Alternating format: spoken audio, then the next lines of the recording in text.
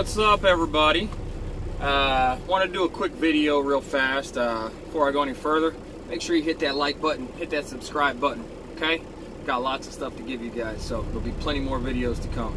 But anyhow, today's video, I just want to touch on something real fast. I've been going through a bunch of YouTube channels and going through a bunch of stuff and looking at a lot of questions I haven't gotten just yet, because again, you know, the channel's still new, but you know, some questions out there, and I'd like to give you guys my point of view. Apparently there seems to be a lot of questions about what's the best truck to do Hotshot in. And the truck itself, that's going to be preference, guys. Really, it's going to be preference. You know, every truck's going to have different creature comforts, as they call them, different features that they're going to offer you.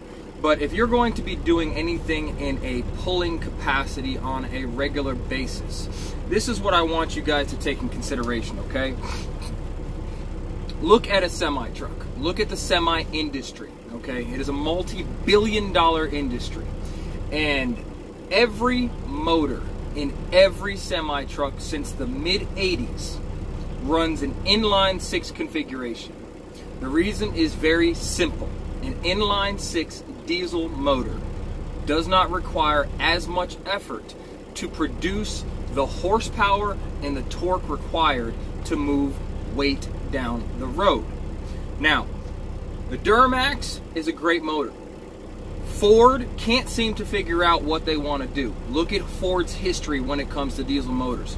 7.3 was the best thing that they put into a pickup truck. However, they didn't stay with that configuration. They went to the 6.0, then they went to the 6 whatever. And every single time you turn around, every couple of years, Ford is trying to figure a way to do it better, because a V8 design in diesel is not the best way to do it. If you look at Chevy and Duramax, GMC, they are actually dabbling now with an inline-6 configuration.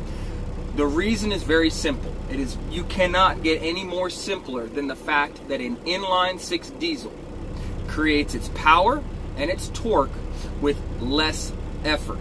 If you want longevity and you want reliability, you go with an inline-6 configuration. Putting the truck aside, okay, if you are doing a Hotshot configuration, if you're going to be doing non-CDL or CDL, it does not matter. If you are going to be pulling on a consistent basis, if you're going to be pulling weight on a consistent basis, and you want the best reliability out of an engine, then you are going to want an inline-6 configuration. Now, unfortunately, the only motor that is offered right now in an inline-6 configuration for pickups is a Cummins. Not unfortunately, I like Cummins, but there are no other competitors in the industry when it comes to pickup trucks. Now, when you look at semi-trucks, and we'll take a second here, we'll show you guys, as I'm currently here at the truck stop. Let's take a second, we'll go out here. It might get a little loud, but we'll go back in a second. Guys, look, every single one of these trucks out here, okay? Every single one of these trucks out here. You got Freightliner, you got Peterbilt, you got the white Kenworth. Every single one of them out here, guys. Now, look, Freightliner, Mack, okay? I've got a Kenworth. Look, another Kenworth, T2000. Guys, listen to me when I tell you. You guys need to truly understand this. If a V8 configuration was anything reliable, if it was good in any way when it comes to pulling weight, then it would be in a big truck. No other industry pulls as much as the semi-industry. Take it in consideration. No other industry out there pulls like a semi. You're talking 80,000+ pounds moving down the highways, going up and down grades, Vale Pass, 4th of July, Lookout Mountain, Cabbage. I mean, you're talking about some of the biggest grades. And then not to mention, up in Canada, you got even steeper grades up in Canada. What's that one big one that they did all the towing stuff? The Coquihalla Highway. You have some of the longest passes and steepest grades up there. All their engines are an inline-6. Even though they're bigger, you know, 12, 15-liter engines, they're still an inline-6. They are not V8s. They stopped putting V8s in semi-trucks back in the 80s when the Detroit 8V92s were dying out. They started going to the big cam Cummins inline 6 configuration. Very, very simple. You can choose whatever truck you want, okay? I'm not telling you guys what to do. I'm just telling you from a reliability aspect. If a V8 configuration was something to be even thought of when it comes to pulling heavy weight consistently down the road, it'd be in a big truck. Just plain and simple. So, you guys want to do Hotshot, you guys want to know what truck's better, what truck's this. The truck,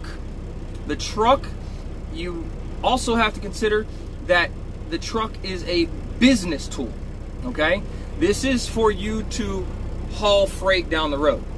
Now, granted, you know, a lot of you guys have to sleep in the trucks, so, you know, some of the creature comforts are going to come into effect. But typically, your back seats, they don't defer that much. You're looking at maybe an inch, at 2 inches. It's no different than the semi-truck world, okay? One offers a 76, one offers a 77. The only truck that offers an 85-inch sleeper right now is a Kenworth from factory. So, you know, there's very, very little differences when it comes to the pickup truck world as far as the back seat. So, you know, if you guys are looking at different lighting options, oh, look, the dash lights up blue. These aren't things you need to be looking at when you're purchasing a vehicle for business purposes. Now, if you're just getting a little toy hauler and you're just looking to haul your RV down the road a couple of months out of the year, pick whatever truck you want. They'll all do it. They'll all haul your RV down the road. They're all going to go ahead and do that. So if you guys are doing RV transport for, you know, Horizon and any of these companies out there, you guys can pick whatever truck you want, because all those things are so light, it's not really making a difference for you guys. But if you're going to be hauling heavy weight on a gooseneck trailer, you know, 35, 40 foot, 30 foot, whatever you're going to be doing, if you guys are going to be hauling weight on a consistent basis, you need to consider an inline 6 configuration. Now, granted, Dodge is the only one that has it. If you're not a Dodge guy, you know, oh, I'm a Ford guy, all right, well, then, you know, maybe buy a Ford and stick a Cummins in it. I don't know what to tell you. And I know there's going to be some people who are going to argue with this, oh, Ford this and Duramax that and blah, blah, blah, blah. Look, you guys can argue all you want. We're not talking about truck pull contests. We're not talking about drag contests. We are talking strictly about pulling down the road. I'm not talking about pulling a little bit of weight for a short distance at a track. I'm talking about consistently, mile after mile, 200,000, 300,000, 400,000 miles. Granted, yes, they're all diesels. Yes, you can get 300,000, 400,000 miles out of just about any diesel out there as long as you take care of it. Hell, I've seen freaking Dodge gas minivans get 300,000 miles on them because people take care of them. That's not what we're talking about. We're talking about overall durability, reliability, and efficiency, okay? An inline 6 is going to give you all three of those with less effort, and you're not going to have as many breakdowns. A V8 has to run harder in order to provide you with the same horsepower and the same torque. Now, guys, if you guys don't know this, torque is the name of the game when you are pulling. It's not horsepower. We're not talking about running 0 to 60. Torque is what gets you started. Horsepower is what keeps you moving. But when you start climbing hills again, torque is what kicks in again to pull you up those hills. So when you guys are choosing trucks, when you guys are trying to figure out what truck is best for a Hotshot, there really is no truck that is best. That is just simply a preference. The motor and the transmission, the power plant, okay, that is what makes the difference. Now, look at Ford. For all you Ford guys out there, you guys can sit here and argue all you want till you're blue in the teeth, okay? Ford cannot figure out what they're doing.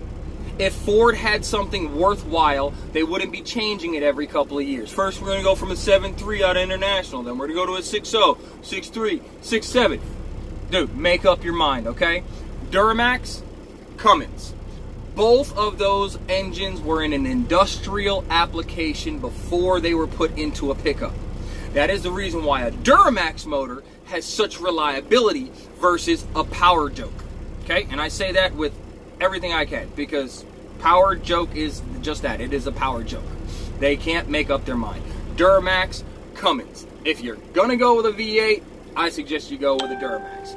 If you're going to go with an inline, you have only one option, Cummins, which means you're going to be with a Dodge. So all those who don't want a Dodge, oh, Dodge sucks, blah, blah, blah, blah, it's a 300,000 mile motor with a 50,000 mile body, blah, blah, blah, blah.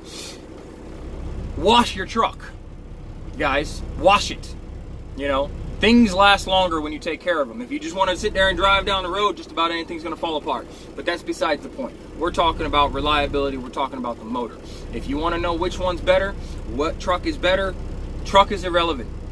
You know, truck is just going to be for your comfort purposes. So I guess realistically, when you get to the brass tacks, the only option that you guys have in a Hotshot aspect, if you want an inline configuration, is going to be a Dodge. Now, you know, you guys can always buy a brand new truck and, you know, drop a different motor in it. It's going to cost you a little bit of money, but that may not be an option. We're looking at right out the gate reliability. Right out the gate, what's the best for you? In my opinion, and apparently in the opinion of all of these semi-trucks out here, okay? Billion-dollar industry, not your little freaking $1,000 pop prize at your local drag strip industry. We're talking about a billion-dollar industry, guys. $1 billion, okay? Lots of zeros and commas in between. Inline 6 is what they use, and they use it for a reason. So if you want to pull and you want to run down the road in a Hotshot truck, an inline 6 is going to get you done every day, all day, without fail, and you're going to have better reliability and efficiency with an inline 6 than you're going to have with a V8. Not to mention, the other thing that most people don't take into consideration is that when it comes to mechanics, and I'm not talking about your wrenching mechanics, I'm talking about the idea of mechanics. The least amount of moving parts is going to be your most reliable. Why? Because the more moving parts, the more you have to break down. Well, you have 6 cylinders, inline 6 versus V8s. So, more parts, more ways to break down. I can go on and on, guys, but it's just a very, very simple fact. Billion-dollar industry has figured it out, okay? If you guys are towing, you guys are pulling, then you guys need to be with an inline 6. If you guys are just podunking around, you guys are just going to be pulling your little toy campers, little toy haulers down the road, or you're just using it because you want a truck and you just want to be able to pull something here and there, part-time kind of deal, pick whatever you want. That's whatever you want at that point. But if you're going to be doing it for a profession, and you're going to be doing it for reliability, and you're going to be doing it to be hauling down the road consistently, always running up and down the highways, going up and over most of these mountain grades that we have out here, Eagle Mountain, you know, I've already listed them all. So, and you can look on the freaking, you know, on a map, you can see where all mountains are in the United States and even in Canada. So there's lots of grades out there to pull, and your inline 6 is going to do it more efficiency and better. Plain and simple. It's going to do it better without having to work as hard. Yes, I know there's competitions. They have these videos with Duramax versus inline, so Duramax versus Cummins, you know, yada, yada, yada, yada. But what you need to look at is how hard is that Duramax, or how hard is that Ford working compared to an inline 6. The reason that they have to do these videos and stress so hard, oh, the Duramax and the Power Stroke, blah, blah, blah, blah, is because they are losing the game. They're losing the game. They are constantly trying to overclock, so to speak, or modify these motors to keep up with a Cummins. A Cummins comes out the gate, and it's consistent every time, all the time. Out the gate, consistent all the time, every time. Your Duramax and your Power Strokes are always, always, always working harder to do the same job that an inline 6 is going to do. So, that's it for today's video, guys. I'm going to go ahead and get this up to you guys right away. Again, hit that like button, hit that subscribe button. I know a lot of you guys are going to be out there wanting to argue this fact. So, throw your comments below. I welcome all comments, even all the guys that are out there going to tell me that I'm, you know, I'm retarded, I don't know what I'm talking about. I'm also a mechanic, not just a truck driver. So, and like I said, billion-dollar industry, guys. Billion-dollar industry. We're not talking about your little toy trucks running down the road trying to, you know, blow smoke and all that fun stuff. So, again, hit that like button, hit that subscribe button. Tell me what you guys think. And if you guys want to have a philosophical debate on which one's better, hit me up in the comments. I'll respond to every single one of you guys, all right? Appreciate it. You guys stay safe out there on the road.